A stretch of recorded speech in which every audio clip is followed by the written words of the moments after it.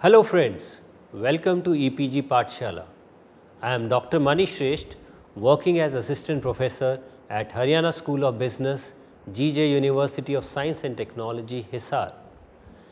Today, we are going to discuss about the topic Performance Counseling. Before starting the discussion, let's have a look at the contents. The discussion will start with the introduction of performance counseling, followed by its components, objectives, types and situations, and in the end, summary. Today's lecture is having following learning objectives. It enables the students to understand the importance of counseling in improving performance, and it also makes them familiar with the framework of performance counseling. Performance management in any organization strives to develop an expected level of performance by an employee. A smooth communication between managers and employees measures actual performance against preset standards. In the process of performance management, both individual and organization goals are expected to be achieved. Whether an organization is doing fine totally depends on the performance of its human components. In relation to performance, organizations generally introduce a system that takes care of attainment of organizational goals through continuously keeping a check on the performance of employees. All the employees in the organization need to perform at the desired level of expectation. Any performance which is not in accordance with the organizational culture, values and goals seeks attention. When employees are performing below accepted standards, it raises a performance issue. It is important to pay attention to an employee who is performing poorly on a continuous basis. Such situation demands immediate action from the manager. A manager must quickly look into the matter and address the problem. Time also plays an important role as poor performance is contagious and could convert into a habit. An individual's poor performance also affects the team performance. An employee's shortcomings need to be addressed at an early stage in order to avoid major problems. Also, if no action is taken to address the performance management issue, then it could convert into new acceptable performance. Unaccepted level of performance could be in the form of failure to deliver the expected outcomes, habitual shirking of work, and or misbehavior. With such a situation, there are few options available to a manager, such as issue a warning, termination for repeated behavior, or counseling for improving the performance. Here, performance counseling plays an important role as it is too costly to hire new personnel in comparison to retain an existing one. Performance counseling is an activity that aims at informing an employee the current level of performance, areas where improvement is required, and ways to improve the performance. It also strives for an early detection of poor performance and quick action to arrest the downfall. As the demand of the hour is to have those people who could exceed the performance expectations or at least perform at the minimum expected level. Performance counseling helps the organization to get these results. To get better understanding of performance counseling, following understandings and definitions are considered. Performance counseling is a strategy adopted by managers to improve the performance of an employee. Performance counseling is an activity that helps an employee to gain knowledge about him or herself. Another understanding of performance counseling, it is an activity that is performed when an employee displays consistent poor performance. And performance counseling is an effort made by a counselor to identify strengths and weaknesses of an employee and to suggest the ways to reduce the weaknesses through usage of strengths. Performance counseling is an act of a counselor who assists the counselee in changing the perception about things for better outcomes. Through counseling, the state of mind of an employee could be changed and a better outlook towards the performance could be developed. There exist a few misconceptions about counseling. Many a times it is treated as a process of correcting and controlling the employee's behavior while giving a negative feedback. It makes counseling related to the term criticism. Also, performance counseling is not clinical counseling. Performance counseling is offered on a periodic basis to keep the level of performance on track and extreme conditions do not arise.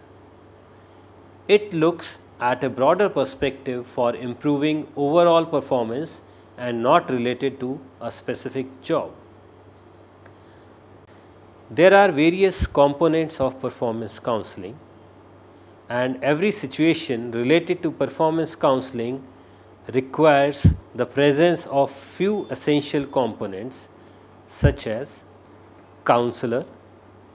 He is the person who has shown a proven track record in handling performance related issues. A person who is skilled enough to handle behavioral concerns.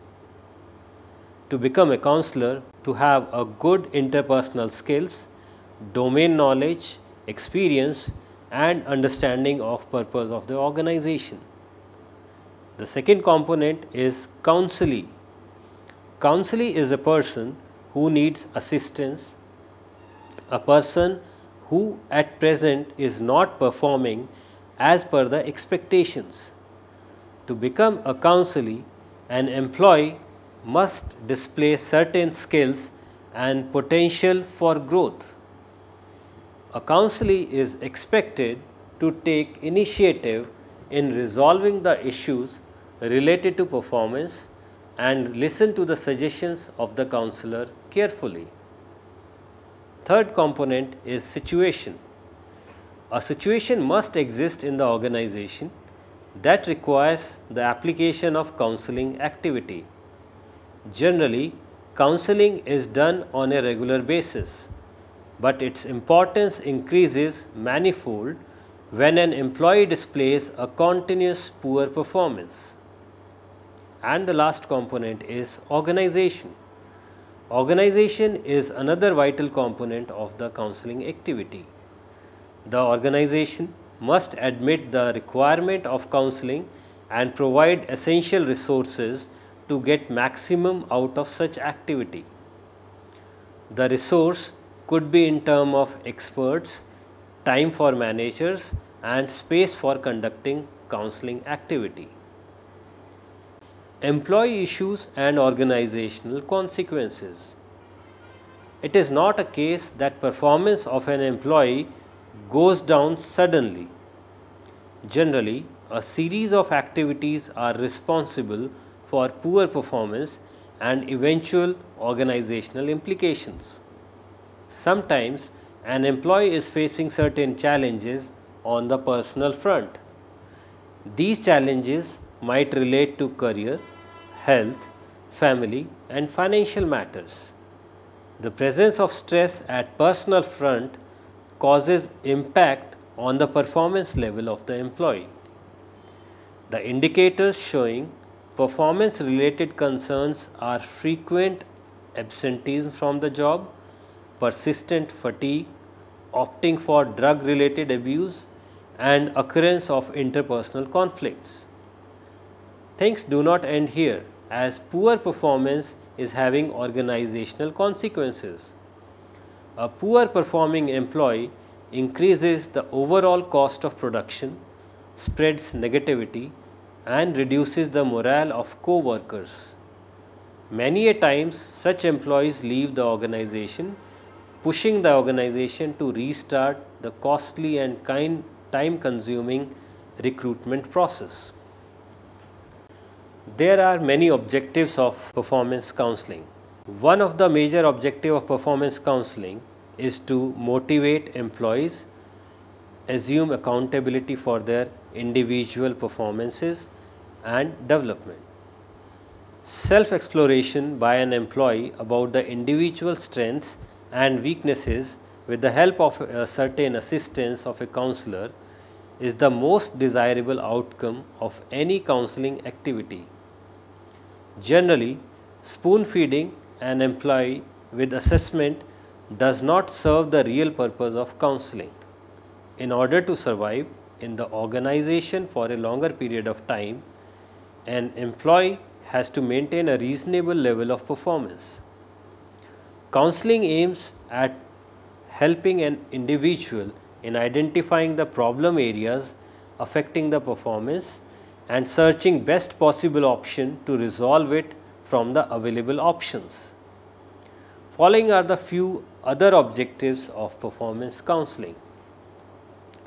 It enables the employees to conduct an independent SWOT analysis. It improves the competence level of employees. It helps an employee in realizing his true potential in the organization.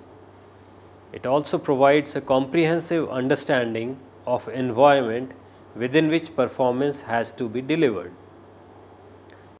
To enable an employee to get better insight about the personal behaviors and their implications on performance. It develops a better perspective towards alternatives for handling a performance related issue. It provides a constructive feedback about the weak areas of performance. It also provides assistance in reviewing the current path of growth with possible outcomes. And finally, it encourages for designing future-oriented performance plans. Types of performance counseling. On the basis of involvement of parties, counseling could be presented as a continuum. One extreme of the continuum is counseling that gives least importance to the viewpoints of the counselee and resembles spoon feeding. The other extreme of the continuum is least involvement of the counselor and active role is played by the counselee. Overall, there are three types of counseling: directive counseling, non-directive counseling and participative counseling. The choice of a counseling method totally depends upon the situation and intentions of the parties involved. Directive counseling. In this type of counseling, a full-scale counseling is provided to the counselee. Here, the counselee plays a relatively passive role and the counselor decides how the counseling session would move. It is more of telling, advising and reassuring the counselee about the steps needed to be followed to improve performance. Non-directive counseling. This is just the opposite of directive counseling and requires a high level of involvement of counselee. The employee volunteers to explain the activities performed to improve performance, outcomes of these efforts, problem areas and possible ways to improvement. The role of a counselor in non-directive counseling is to patiently listen to the viewpoints of the counselee and offer encouragements wherever the counselor feels that counselee has done it correctly. In this type of counseling, the employee takes the onus of the outcome of a particular counseling activity. The counselee assumes the charge of the session and sets the direction. Participative counseling. A participative counseling offers the midway to the above two counseling styles. Both the styles carry certain drawbacks. Employees who are independent tend to oppose directive counseling method as it curtails freedom of expression. Non-directive counseling demands extremely skilled professionals who can extract the relevant guidance point of the discussion. all the companies does not have that kind of professional internally, so external experts need to be hired, causing huge expenditure for the organization. The participative counseling focuses on a mutual relationship between counselor and counselee wherein both exchange each other's viewpoint. The mutual interaction results in solution to the performance related issue at hand. In participative counseling, the outcome is dependent upon the knowledge, skills and understanding of the counselee. Situations appropriate for feedback and counseling. As compared to counseling, a feedback is more informal in nature. It could take a shape ranging from an informal chat with the employee to a discussion about formal performance related written reports. On the other hand, counseling is more formal and strives to address performance based issues. Generally, counseling is required when an employee fails to act upon the feedback provided. So, feedback precedes counseling activity. There are certain scenarios when it is appropriate to provide feedback and counseling.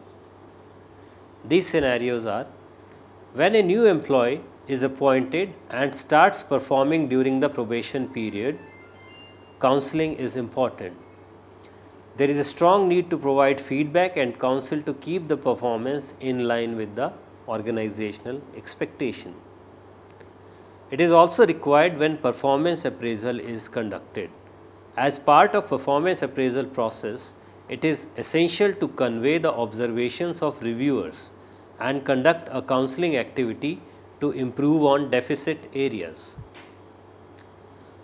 After selecting an employee for a new position, it is also important to provide feedback and guidance for achievement of expected performance. Feedback and counseling could be given at the time when employee is not able to meet performance standards and performance is declining on a continuous basis.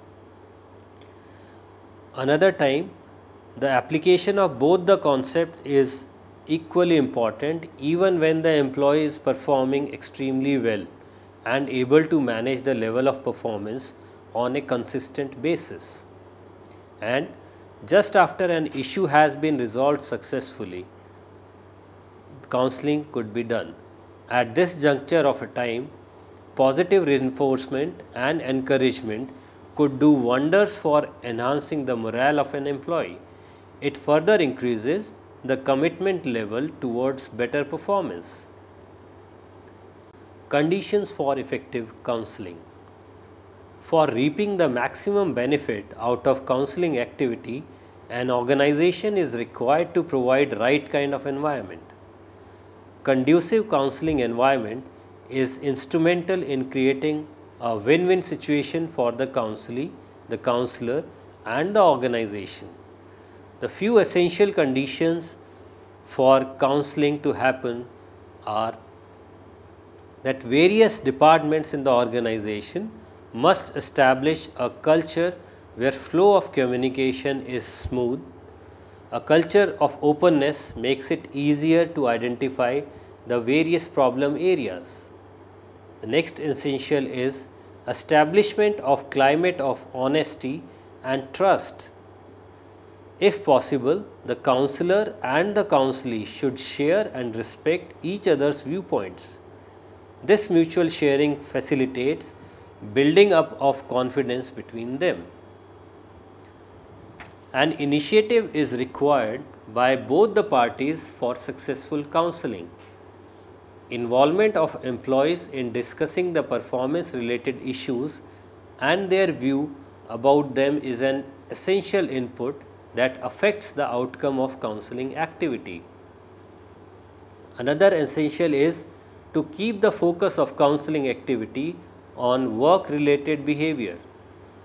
Although personal matters could be the reason of poor performance, but the outcome of every counseling session should be towards achievement of organizational goals. And finally, performance-based reward should not be the part of discussion related to performance counseling. The main aim of counseling is to improve the performance of an individual and assist him during his efforts for the same. Counseling is more inclined towards employee development as compared to getting financial rewards through higher level of performance. Performance counseling outcome options. Performance counseling is an instrument in the hand of a manager that has to be used in the best interest of the organization and employees. The process related outcomes would range from rewarding and recognizing the improvement in performance to the termination of an individual. The outcome is totally dependent on the willingness and capabilities of an individual to improve. It all starts with the manager ensuring that the poor performance is not a result of flaws in the system or lack of adequate resources. Basically, a manager has to rule the possibility of organization as reason of poor performance of an individual.